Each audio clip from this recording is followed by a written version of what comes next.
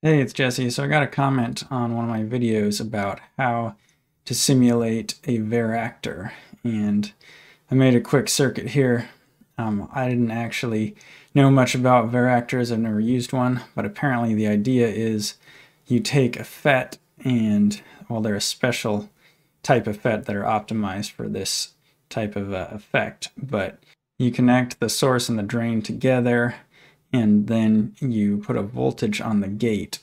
You can get a variable capacitance. You're varying the gate capacitance based on the voltage that's on the gate. So I guess it's kind of like a voltage controlled capacitor. So what I've set up here is just a quick way that I might try and explore this with some SPICE models that already exist. I'm not sure how this effect is really built into the SPICE models, if it'll work. I tried it with a breakout part and it didn't do anything. From the breakout library, just the breakout FET. So then I tried with this FET here that was from this random, I think NEC MOS library, and it did a little bit of something. And I put next to it here this C1 capacitor to compare, so we can measure this and we can measure this and make sure that we're measuring the capacitance here.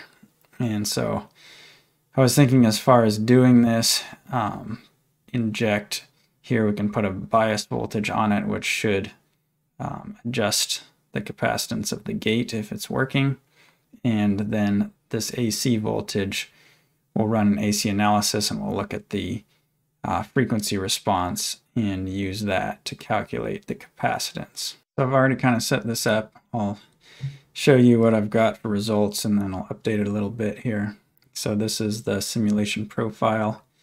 It's set to an AC sweep, and here I have a parametric sweep. So this is sweeping the source V1 here in the voltage source from -20 to +20 volts in increments of 5 volts. So to start off, you probably want to just deselect this and just run one case. Just to make sure that it works, and then you can do the parametric sweep. This over here, the general settings, I've got a log AC sweep from 10 Hertz to 1 megahertz with 50 points per decade. So when we run that, then this is the output here. So I've kind of got it all set up already, but what you do is you go plot, add plot to window, do that a couple times, so that'll give these 3 plots here in one window. And then you press the insert button, select one plot, and press the insert button on your keyboard. That lets you enter your formula. So this one here is just the impedance for both of these. So impedance is the voltage divided by the current. So in this case, because of the polarity, it's doing -I of C1, and then here it's doing I of M1 gate. So that's the current here and the current here.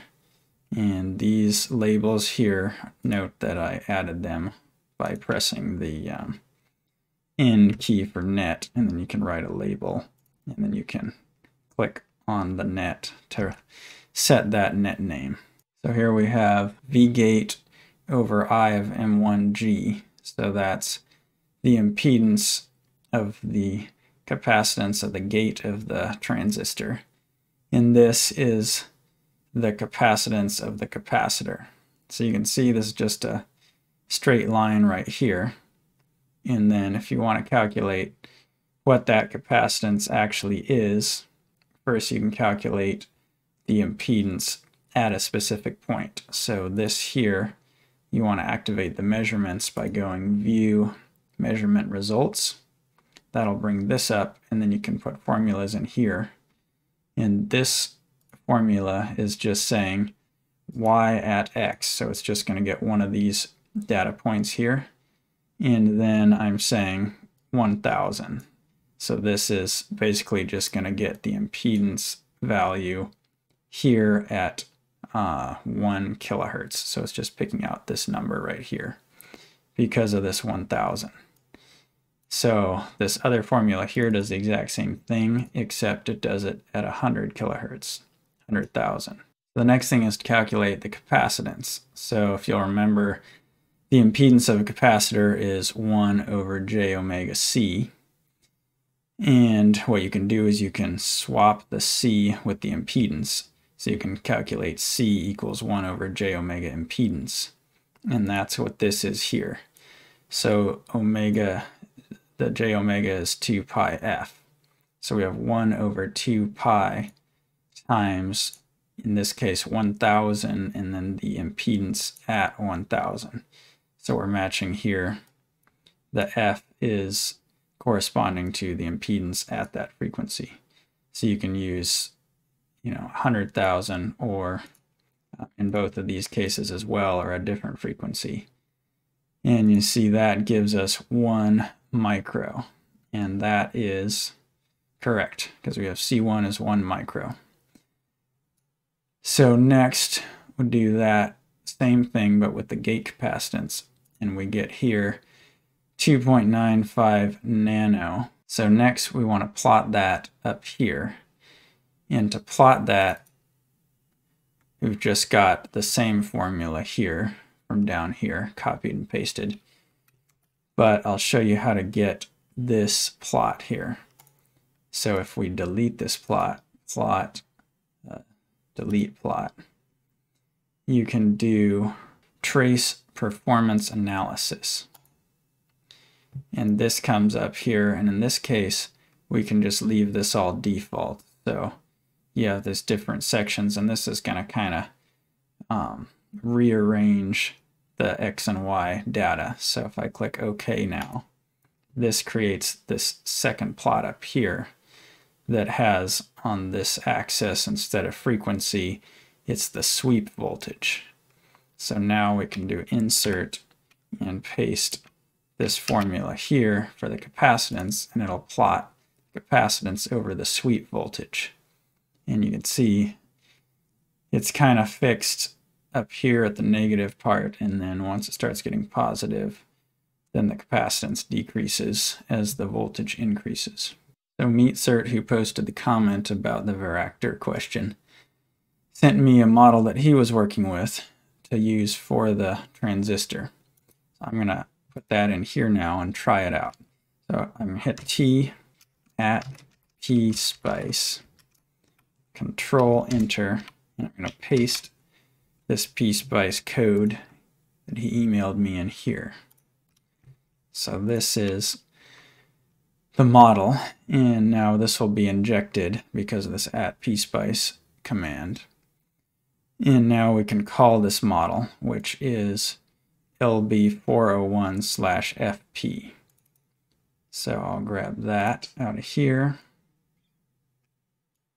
and then can change this implementation to be this model instead.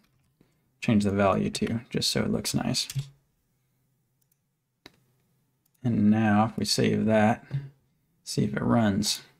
All right, so it ran and it looks totally flat. I guess the first thing to notice is the scale here is pretty crazy. It's 2 micros, and this really should be picos. So I don't know why the auto range is not working very well. Let's try like 0 to 100 pico here.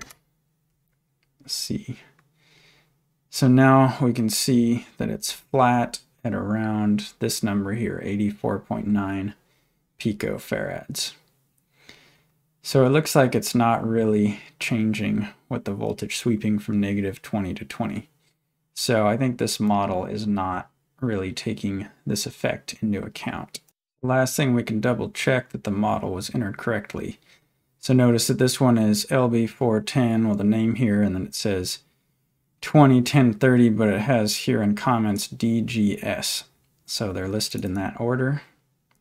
If we look in this part, the PSPICE template here is DGS and then the model. So it is using drain, gate, and source correctly, it looks like. And it looks like the model named its pins D, G, and S. So we should be able to hover over here and we can see M1/S, M1/G. Yeah, so these are named correctly and they're lining up with the model. So it looks like everything's working, it's just not demonstrating the effect. So I think I'm just going to have to leave it here for now, and we can continue the discussion in the comments. If anyone has any ideas for better models or way to model a varactor, we can figure it out. Maybe if get some better ideas, I'll make another video on it in the future. Thanks for watching.